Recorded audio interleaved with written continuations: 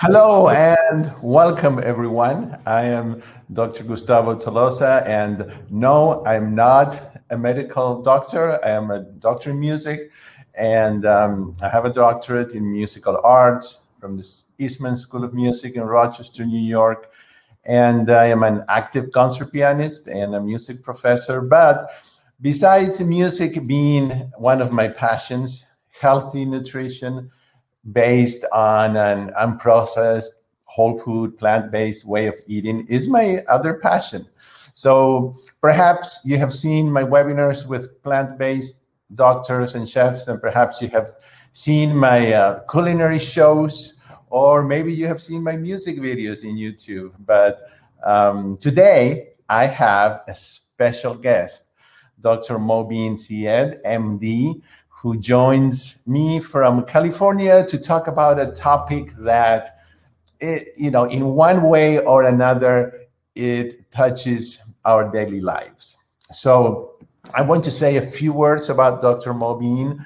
He graduated from King Edward Medical University in 1994, and after practicing clinical medicine for a few years, he continued his studies in computer science with the goal of merging innovative technologies and healthcare.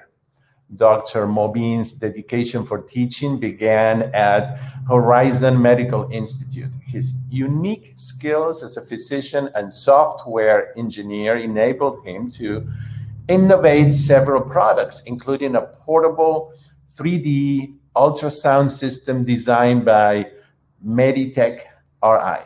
His experience as a high-tech executive includes time spent at Staples, Kohl's, Rulala, Gemvara, TJX, and most recently, e-commerce giant PayPal. Dr. Mobeen's dedication to innovative and pioneering medical education has been a mainstay in his life. At Dr. Bean Corp., he strives to create a managed marketplace for medical providers that enables them to learn medicine in conjunction with new technologies. And Dr. Mobeen loves painting, music. Of course, I'm very happy about that, being a musician, medical illustrations, teaching, reading, and playing ping pong. Dr. Mobeen, his wife, Hina, and his two sons currently live in the heart of Silicon Valley, Cupertino, California. So welcome, Dr. Mobeen, to my YouTube channel. And how are you doing today? Thank you very much for having me. I am doing great. And thank you very much for a detailed and glowing introduction. Oh, well, it's my pleasure. My pleasure. My audience is usually an audience who is passionate about health and nutrition. And today we will talk about a topic that doesn't specifically fall under that category. The topic is COVID. And I have to say, I started watching your videos a while back. I admire your professionalism and your knowledge. I like it how you don't really dive into anything political. You don't take sides of any kind. You're an open-minded person. You present data and you present references, and mostly it's not your opinions. You just bring the facts and discuss them, and then you let us use our analytical or our critical thinking to decide how to accept that, and if you have any questions. So let's get started then, if that's okay with you. Absolutely. Let's do it. Okay. So my main question to start with, Dr. Mobeen, is if you could give us an overview of these 18 months or so after having time to study the behavior of COVID and to do more research.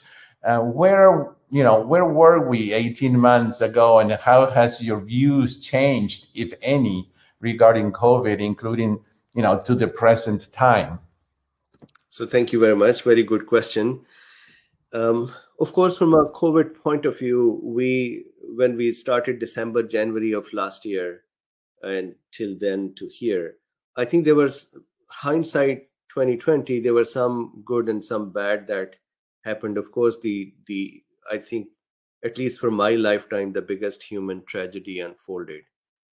At the same time, um, the decision making by our healthcare leaderships and their roles, it actually informed me, or my thinking is, they were not ready for pandemics. They were not ready for a misery that would befall 7 billion people altogether, and how to react to that.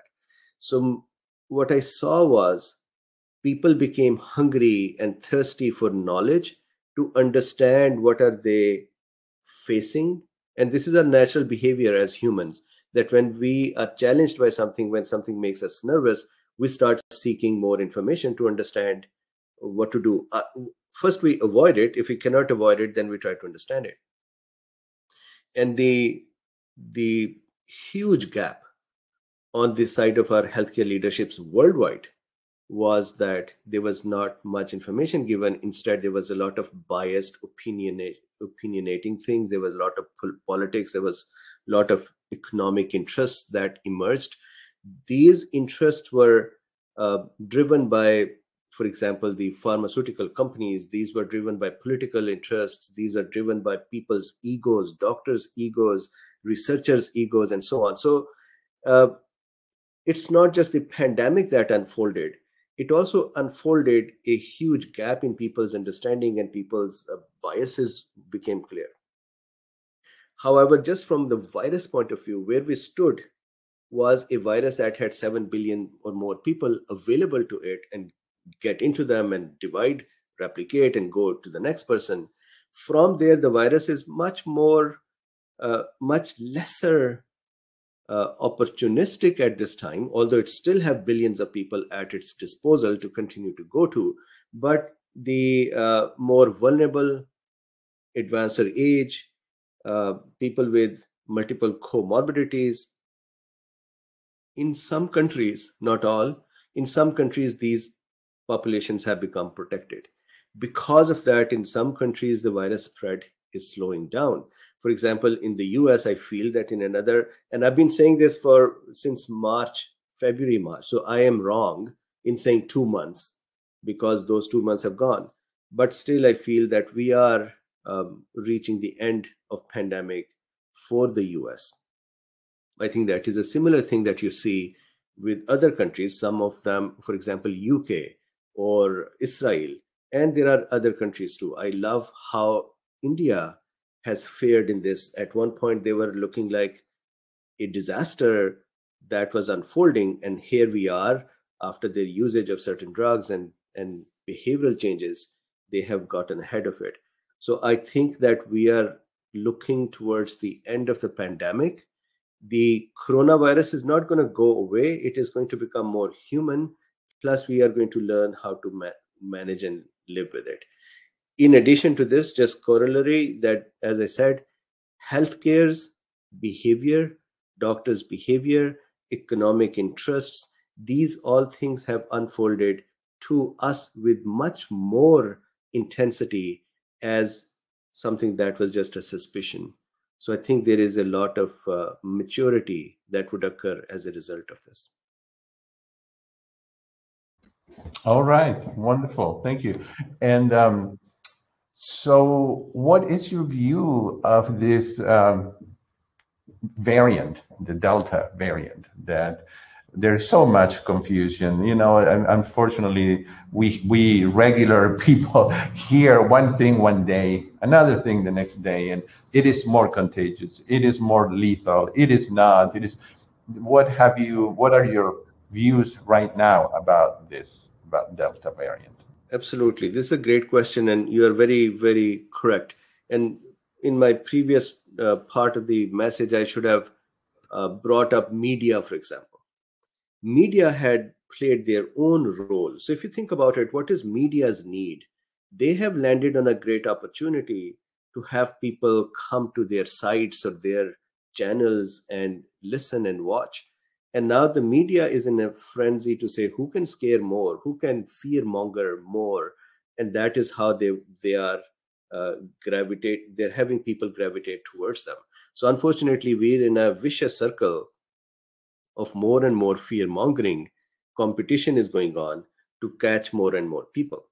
So media created a bunch of hype as well. Some of that is also the naivety of the human population in general, from how viruses work, how immunology works, how our bodies work. And so there is an educational aspect as well. Now, from the variants point of view, let me just, I hope I won't take too much time, but it is important to understand the foundations of this. Any virus or bacteria or other pathogen that are in us, they would divide. Their job is to replicate or increase in number. When they're increasing in number, just like humans, when we have our babies are not an exact match of us. They are slightly different. Similarly, when virus has their babies, or the daughters, or the virions, new virions are produced, there are small genetic changes that appear in all of them. Those genetic changes sometimes are just silent. For example, the letter A is written by everyone in a different way, but it still reads A. So if there is a genetic code for, let's say, A, viruses may have different patterns to write A. And these are silent changes, and we're fine with that. Then there are some times that the genetic material becomes so different that a part of virus or bacteria becomes enough different that either that new daughter that has those changes becomes disabled and cannot function correctly and dies, or it becomes more aggressive, can function even more competently, and becomes more fit, and then takes over the next generations. And these are what we talk about as variants. Strains are usually reserved, the term strain is usually reserved for when a huge change in the shape or genetic material of the virus is done, which causes altogether different function or different clinical outcomes. For example, the examples of strain are SARS-CoV-1 versus SARS-CoV-2. They are two separate strains. They still are coronaviruses, but they have a very different clinical picture. Or MERS-CoV, Middle East Respiratory Syncytial virus, respiratory syndrome virus, that has a very different approach compared to SARS-CoV-2. So these are different strains. But within the SARS-CoV-2, if there are changes that are small enough that SARS-CoV-2 is still the same virus, it is still causing majority of the same issues, then we would call it a variant. Delta variant has about 16 or 17 changes in it.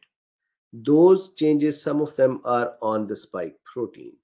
The changes on the spike protein, imagine my hand is a spike protein. The changes on the spike protein, and imagine this is the normal hand. It could be that the changes in the spike protein make my hand disabled and some fingers fall off. So that would be a negative change in the spike protein. That is an example of delta plus. Delta plus is called plus not because it is above the delta, but delta plus means on the delta variant, there is an additional change in the spike protein, which actually makes a spike protein less efficacious. It's a negative change. But going back to delta, there are changes in the spike protein that make it bind with the ACE2 enzyme more firmly and fast, rapidly. We say increased affinity is produced. That means when you put the original virus, let's say the one that emerged from Wuhan, when you put that and delta side by side and put an ACE2 enzyme in front of them and ask them both to say, go catch it, the delta one will more rapidly attack the enzyme and bind with it like a stronger magnet and just, very quickly catch it. This is why delta variant has taken over the other variants. Now, the interesting thing is this: when a virus or a pathogen learns to spread faster, usually it is accompanied by less lethal outcomes. There is a reason for that, and it's a very simple logical reason. The reason is, if let's say a virus has become rapid in going to the other people, transmission, but whenever it goes to another person, it kills them. Let's say it has become more lethal. If it makes them very sick and kills them, then it would have less chance to spread, because the person is now either on the bed at home or in a hospital, or the person has died and the virus cannot propagate further. That means other viruses, other variants of the virus that are able to make persons less sick will have a chance to continue to get into people and spread more. And this one that is making people more sick will get behind, will be left behind, would lose the race. So usually when viruses spread faster, then their lethality starts reducing. So that is why they are spreading faster. Now, in case of Delta, it still has a silent window or the incubation time. So that means if I get Delta today, I might not know for a couple of days that I have Delta. In couple of days, it would cause enough damage in my tissues that I may start having symptoms. Then I will know that I'm sick. And then depending upon the symptoms, either I'm home or in hospital. So this couple of days duration is more rapid, or this is smaller than the Wuhan virus, which had a median symptom production time of 5 days. So again, if you put these two together, Wuhan virus would take 5 days to cause enough damage to cause symptoms, and Delta might just create symptoms within 2 days. Because of that silent window of 2 days, that is still sufficient for Delta to develop enough load and shed that it can still continue to spread. Now, the concept of, is it more dangerous? We know it spreads faster, 6 times faster. Is it more dangerous? If Delta was much more dangerous than original versions, then Delta would start getting disappeared because people would start dying that are receiving it. Instead, it is dangerous in a different way, and that is, it actually causes more tissue damage in shorter period of time. And that period of time is when it is still silent. And because of that, it still has lethality at least equal to the previous versions, while it is fast as well. So that is how it is more dangerous, but it is not more lethal in general from the symptoms. For example, it has not learned to cause brain damage to us. That would be an additional thing. Or it did not learn to go and cause liver failure to us. That will be an additional thing. It is still doing the same things that previous one were doing. It is just doing it rapidly.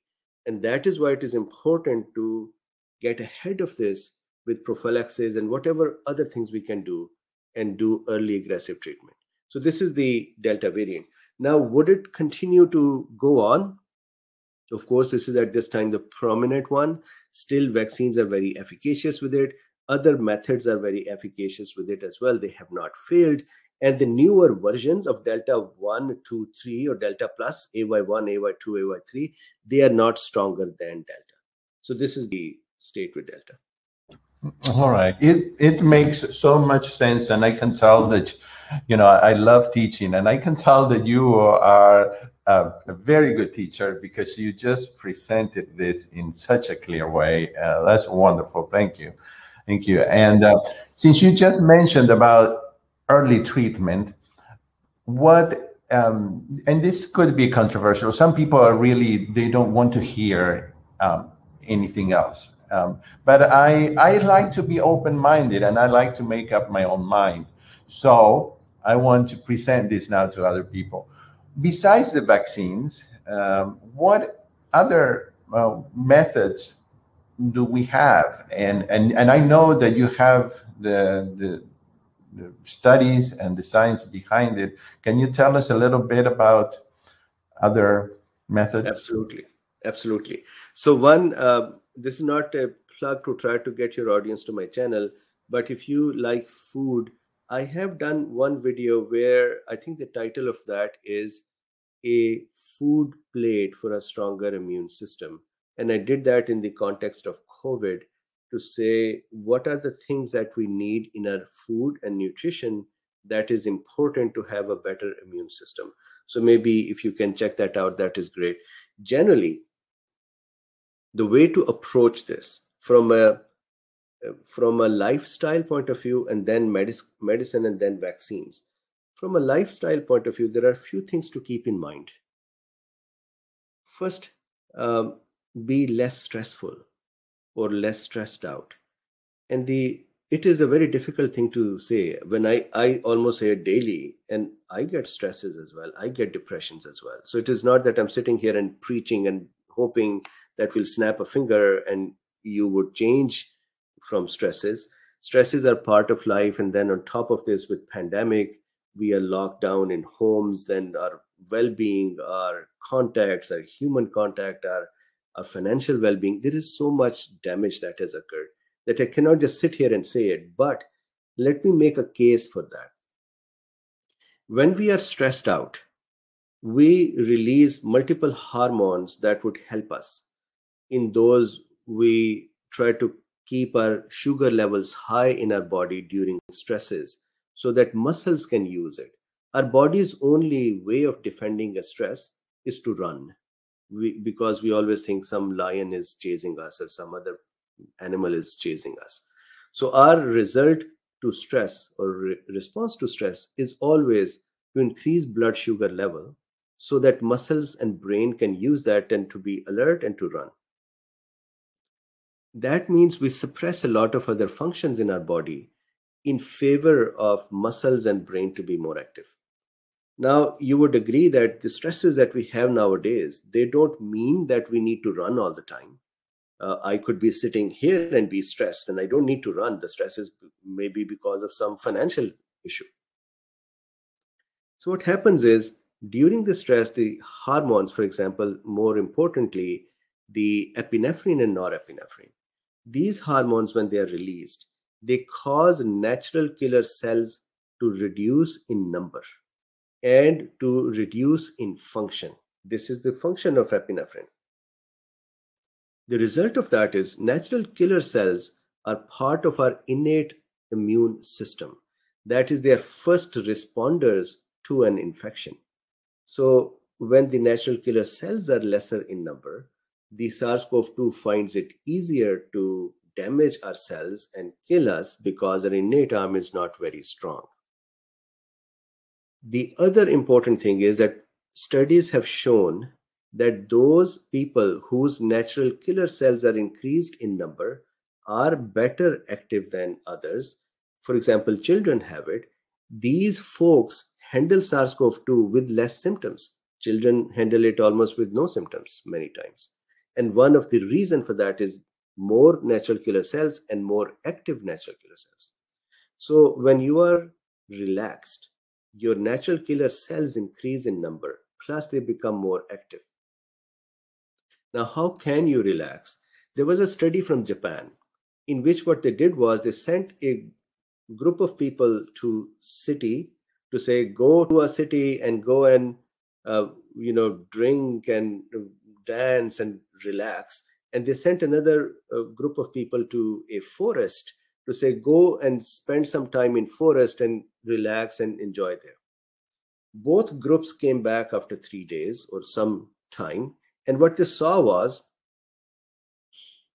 the people who were relaxing in a city, they didn't have increase in natural killer cell function or number, but those who went to a jungle or a forest, they had natural killer cells increase in number and function. And they found out that phytoncides, these are the essential oils released by the plants, these help improve the natural killer cell. So one is to be near the plants, go out for a walk in park, or if you can go to a forest or jungle or woods, go there. One. Secondly, light yoga also relaxes a person enough that their NK cell function improves. So that means deliberately adopt a more happy, less stressful lifestyle. That's one. Second part is better nutrition. In the better nutrition, what is important is more vitamin D, vitamin C, vitamin E, vitamin A, and magnesium, calcium, and other such. Quercetin is very important. Now we know the foods for vitamins, so these should be improved in our diet. In addition to that, quercetin, for example, is found in foods that have red skin. So that means red apples, red onions, red bell peppers, and other red fruits have quercetin in them. With that, if zinc is added, that is a very powerful protective mechanism. So that is a food side of it.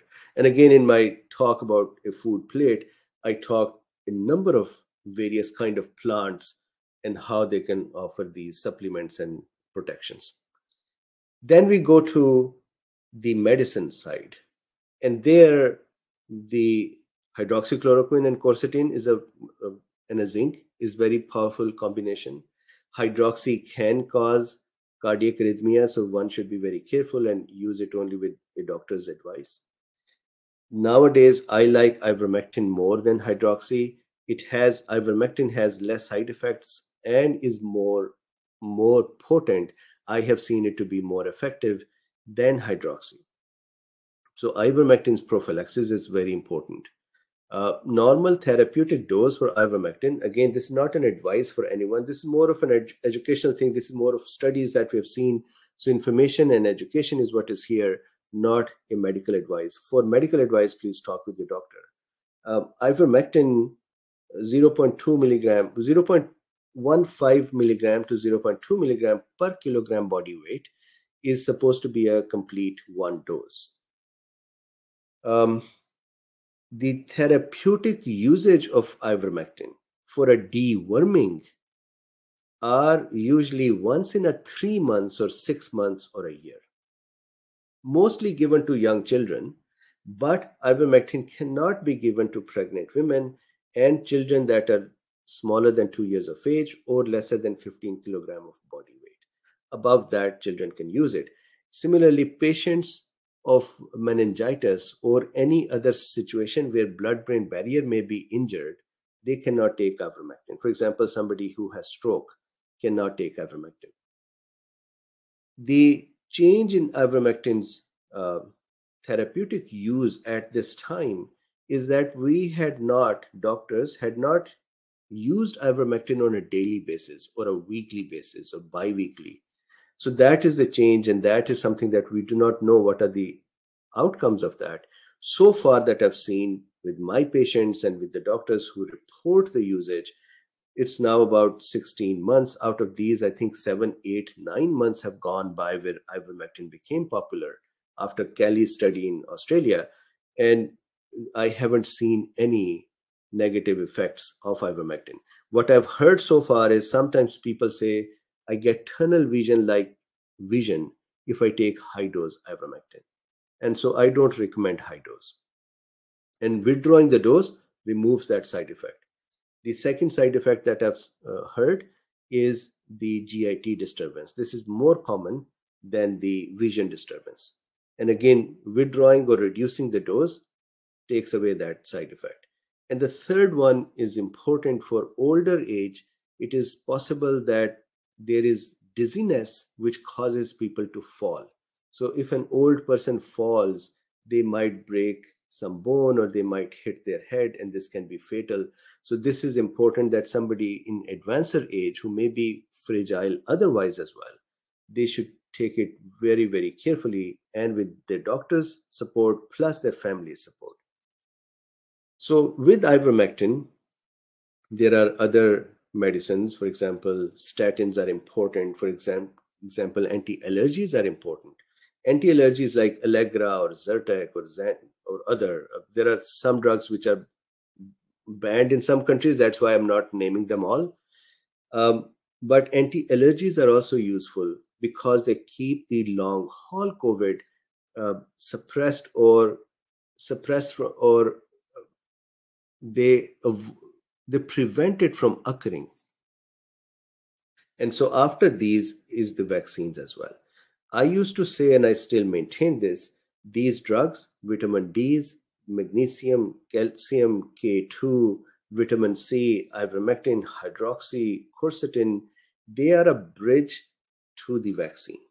Now, if you are healthy and if you are eligible for the vaccine, meaning you don't have any severe allergies or you're not too fragile, then vaccines are an important thing to reach. And these things should be used, the medicines should be used as a platform or as a bridge towards that. So I hope that covers some part of it all. It does. It does very much. And again, thank you for the clarity. And one question that I have seen people ask is that do people who have had COVID still need to get vaccinated, or do they now have natural immunity? And if they have natural immunity, does it last forever, or does it last for 5 months, or what? Very good question. So multiple questions in this one. So let me first start with how long natural immunity lasts. So considering that the virus does not change enough that it becomes a new virus, that is SARS-CoV-2 does not become SARS-CoV-3. It stays within SARS-CoV-2's dress, and it is variants Delta, Alpha, they don't matter, they're fine. If that is the case, and the person stays healthy as well, for example, I got infected today, and then I'm not immunosuppressed 2 months later, or I didn't develop a cancer of bone marrow, or I'm not taking some chemotherapy that is suppressing my immune system.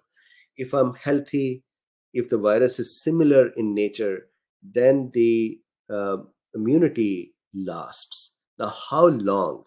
There are two types of studies that I would mention. One are from the previous SARS-CoVs, that is MERS-CoV or SARS-CoV-1. They are not 100% applicable to SARS-CoV-2, but they're very near. And the second is the studies that are done on SARS-CoV-2. From SARS-CoV-1, there were some studies done to see how long the antibodies stay once the SARS-CoV-1 infects us. And the researchers saw that the antibodies stayed on for 2 years and then they waned after that. The T cell, the memory T cells, helper cell and cytotoxic T cell, they saw that they continued on living in our bone marrow or other areas where lymph nodes, for example, where they live. They lived on for 10 years. So that is the possible immunity lasting for a long time if we take SARS-CoV-1 as an example and extrapolate that to SARS-CoV-2. In terms of SARS-CoV-2, there are multiple studies. There are some studies that have shown that the antibodies continue to be produced and being available for 8-9 months. The reason that these time windows are smaller because the virus has been with us for a smaller period of time, and they can only do these studies by studying people. So as more and more time is passing, they are studying people every month and adding to the months. But it seems that from the studies that the SARS-CoV-2's natural immunity would last just like SARS-CoV-1 as well, and that is for years. So that is one.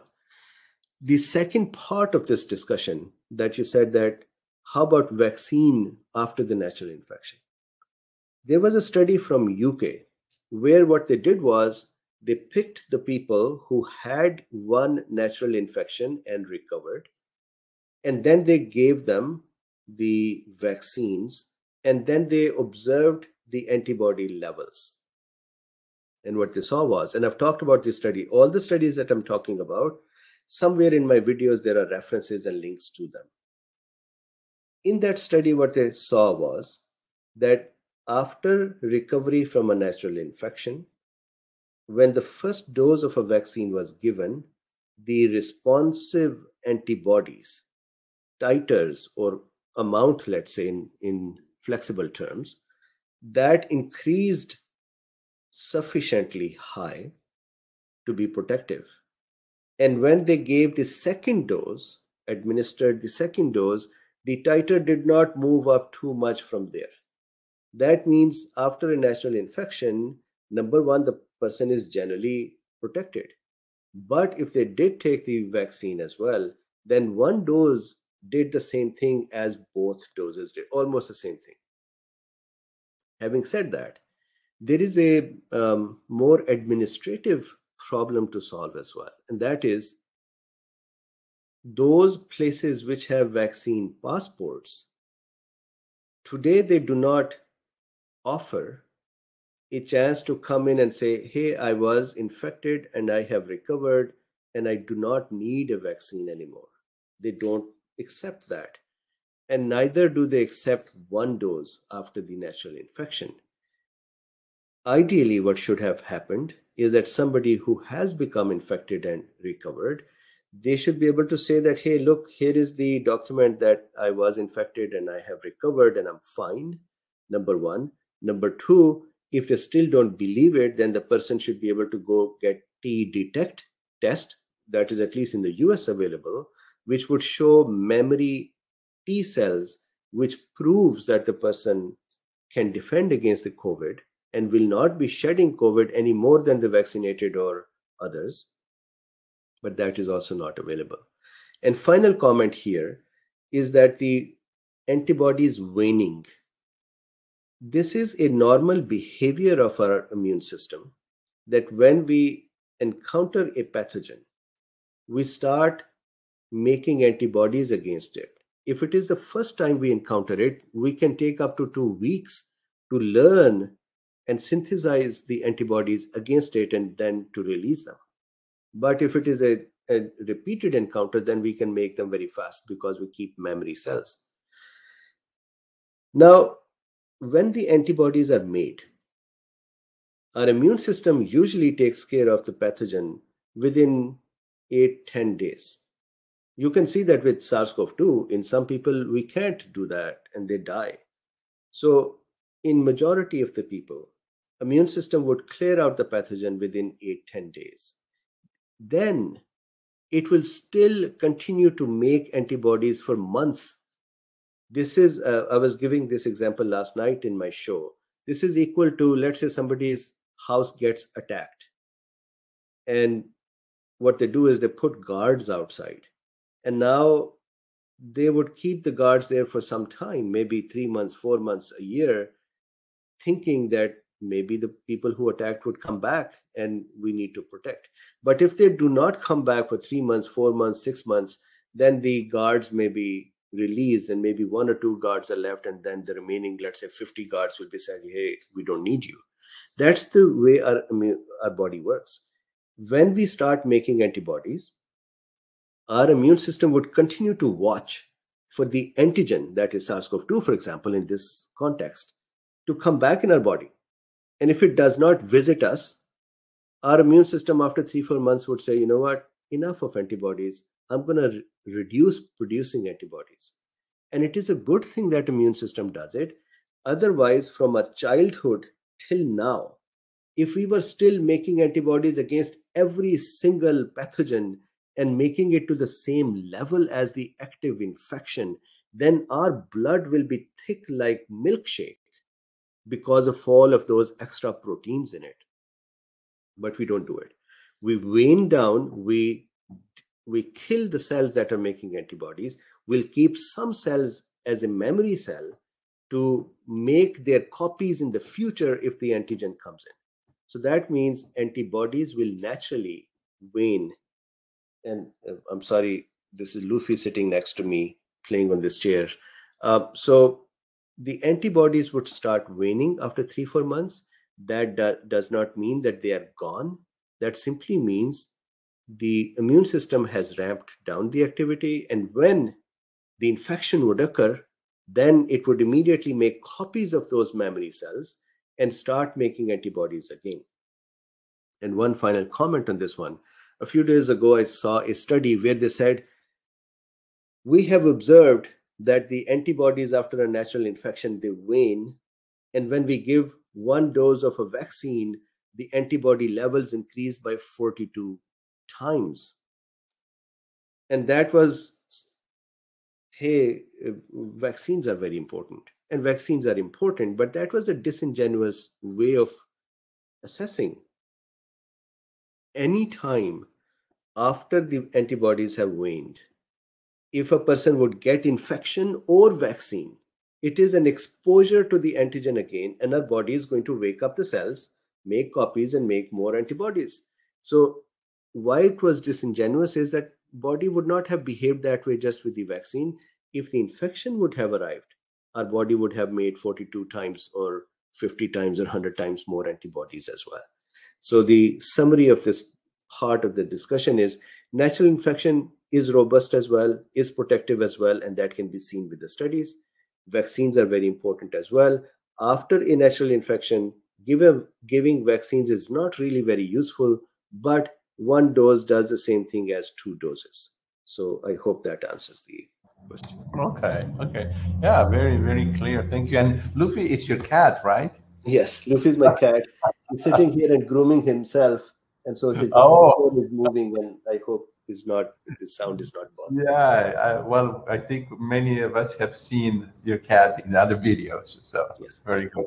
Well, geez, Dr. Mobeen, since you mentioned a while back something about being healthy, um, there's something that is puzzling to me and disappointing at the same time, and that is we are at a time when governments and media have people's attention. And besides talking about vaccines, no mention is made whatsoever about the importance of being healthy and especially nutrition to prevent and in many cases revert things like obesity, which brings many other things like diabetes and hypertension and things like that, which are important. It seems to be that this virus, those comorbidities take people to the hospitals, and many times they die. So, what is your opinion, or do you have an opinion? Why is it that nothing is being said about changing the way that what we call the standard American diet, that it's so poor in nutrition? So, Do you? yeah, absolutely. So I think that I will not go into the. So there is a complete set of theories which are conspiracy theories, that Yeah. somehow this is an agenda to damage people and to depopulate. So I don't believe in that. My thinking is very simple. My thinking is that there is an ego part and there is an incompetence part. They both are playing their effect. And how does that happen? Uh, I don't exactly know why they did it, but for example, if you take CDCs or NIH or FDAs, I had in my thought that we are USA and we have been leading the world in so many things, and we would show the world how well we can manage a pandemic as well. So I used to think there will be stalls on every street, and I say it very many times in my talks, that there will be stalls on big streets and people will be passing by and they can stop there, and over there will be people from CDCs, FDAs, and they would say, hey guys, do you know that you need to stay relaxed? Do you know that you can eat good foods, and here is a list of good foods that you can use. Hey, obesity is a risk factor, and you should do the following things to become more fit.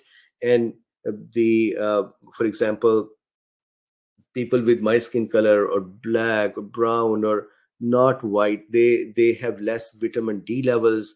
So here is we can test your vitamin D right now, right here. There are tests that are available which can do vitamin D testing within few minutes. In Europe, they are available. In US, they actually banned them. They actually banned them to be sold here. So I thought that there would be stalls like that. With that, there would be a chart. They would say, what is your age? What is your sex? What is your comorbidities? And based on that, here are the things to not do. Here are the things to do. Walk this much every day. That would help you reduce this weight. Get this much vitamin D. Go out for 25 minutes when the sun is at this specific angle. And if you are living in, let's say, on East Coast, you have less sun exposure. Do this. Take vitamin. So I thought those things would have been there. And if I can think about CDC's, FDA's, NIH, what else did they have to do when we all, the whole country, the whole world was shut down trying to figure out a solution, and there is nothing else in our mind than to figure out a solution? What were these hundreds and thousands of people doing? So I am disappointed, and I consider this to be their incompetence. And this is what I say, that they were not ready to handle a pandemic. They were more of a red tape bureaucratic system that just behaved the same way as it behaves generally, and in that process really dropped the ball. Now there is also an ego part in this, and the ego part is the folks who are sitting in these organizations. Again, I'm trying to read their mind, and I may be wrong, but their actions show what their mindset may be. And their mindset is, at least from their actions, we don't care for vitamin D. It doesn't have much to do with all of this. We don't care for ivermectins. We don't care for hydroxy. We don't care for quercetin. We don't care for zinc. We don't care for vitamin C, vitamin E, and so on. That is the ego part, where they are not even looking at the studies. And in some cases, there is a corruption part as well. And where they're looking at the study are misinterpreting them deliberately. And that is the unfortunate part. So if you look at what is happening from these leadership organizations, they had the best resources. They had, we say that, hey, you had one job. This was their job. It was not Dr. Mobeen's job or other folks' job. It was really their job to sit down, think about these things, discuss this internally, come back with some solution, do a weekly briefing, go on television, and don't do this Fauci science thing. Again, it's not about democratic or republic positioning. I just think it is just very strange that folks like Fauci, and if Fauci is thinking that way, then the whole organization would think that way, that the only solution is a vaccine, because we are not going to give anything else a thought either. And if we are going to give a thought, for example, WHO and Dr. Andrew Hill, then we are going to twist that enough to taint it. Think about WHO and this Surgisphere, was it the name of that company? I'm forgetting the name. That company which came back and they said that hydroxy is shown to be incorrect. And they had all cooked up data. They had lied about where they got the data. They talked about Australian hospitals and said we took the data from there, and hospitals said we never gave them this data. And they came back and they created a study which they used, and WHO based on that said hydroxy stopped. Lancet published that. I believe New England Journal of Medicine published it. Then they all recanted and retracted. I have not seen any negative outcome for that company that knowingly lied and then caused WHO to create a news cycle to say hydroxy is bad. That hydroxy is bad message went throughout the world. And when I used to talk with my friends who are internationally practicing, and I would say, do you use hydroxy? They would say, didn't you hear that WHO said don't use hydroxy? So to your question, not only these leadership organizations did not do the right thing in terms of how to handle a pandemic. That was one dropped ball. They were in their ego as well, and they were corrupt as well. Now, all of them were that way, I don't know. But the action, the outcomes show how the whole organizations were actually not even zero. They were negative for us. They caused damage in majority of the cases, in my opinion. Right, right. All right. Well, Dr. Mobeen, we're getting close to the end of our webinar, but and this it wasn't my goal to have a whole food plant-based discussion because I really wanted to hear more about your views on COVID. But I have someone here in the chat who is a retired doctor, an MD, that just says, uh, let's see, why Dr. Bean has been reluctant to address the role of whole plant-based nutrition and reversing up to 80% of all chronic diseases. A recent study shows this diet to be 73% effective in preventing severe COVID. And then someone else says that they would love to see more discussion in your channel about nutrition and vitamin D in his shows and interviews with other doctors like Dr. Greger, Dr. Barnard, things like that.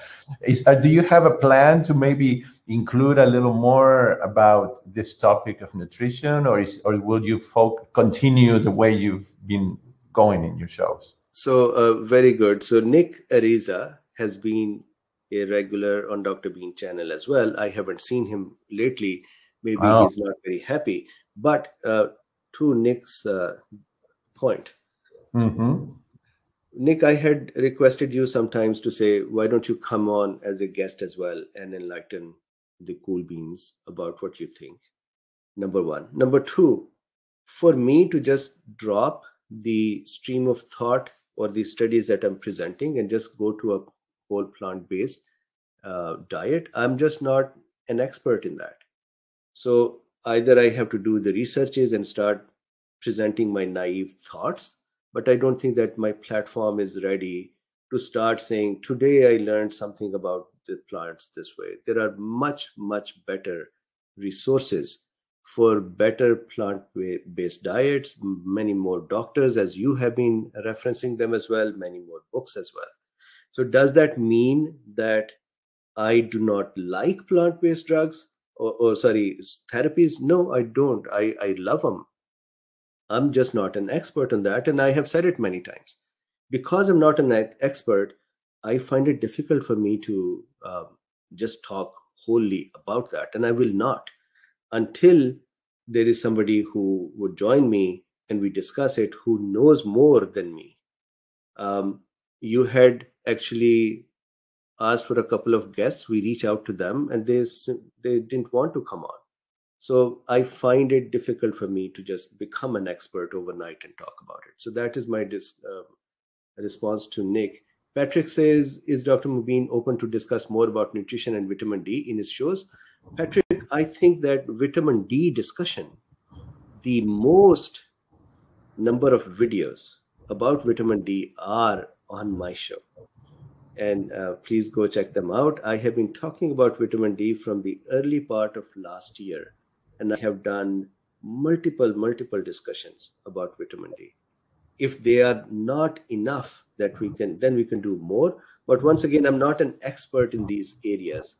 So for me to rise up to the level of an expert in these supplements and say, I can tell you exactly what they are saying, I just cannot do that. But if you feel, for example, you have said, Patrick, Michael Greger or Dr. Bernard or Michael Hollis, so great. If we have other doctors who have talked about it, that is great. I can see if I can invite them or learn from them. But I have done a lot of discussions about vitamin D, and I've done a lot of discussions about nutrition. Right. All right, wonderful. Well, this has been a very pleasant interview with you, and I hope that maybe in the future you will be willing to doing another one, because I really enjoyed Absolutely, whenever you like. Thank you very much. And I don't know if you'd like to tell the viewers here anything about, I don't know, your website, or if you have social media, how they can follow you, if you have. Absolutely. So my YouTube channel is Dr. Bean Medical Lectures. On Twitter, I am Dr. Bean _medical. I have a website called drbeen.com. So these are all various places where you can find us. Okay. And once again, thank you very much for inviting me, and thank you to your audience for listening to my Sure. message. Well, when this webinar goes out as a replay, I will include all of your links for the social media and website. So thank you again, Dr. Bean, and hope to see you. You're very welcome. Pleasure to be here. Okay. Bye-bye.